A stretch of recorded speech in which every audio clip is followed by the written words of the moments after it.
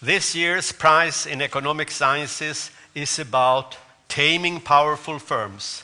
The Royal Swedish Academy of Sciences has decided to award the Sveriges Riksbank Prize in Economic Sciences in memory of Alfred Nobel 2014 to Professor Jean Tirole, Toulouse 1 Capital University, France, for his analysis of market power and regulation.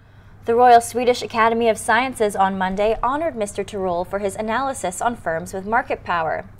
The Academy said his research has shed light on central policy questions such as how the government should deal with mergers or cartels and the regulation of monopolies. It was the first time in more than 30 years that the prize has been given for the study of regulation, a topic that has gone beyond academia since the financial crisis.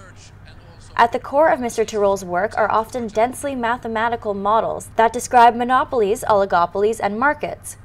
But he's also ranged widely across industries, among them payment cards and telecommunications, to produce studies of their particular function and dysfunction. The beauty of Tirole's work is that he has been able to describe deep and essential differences between various industries and to show just how regulatory policies ought to respond to those differences.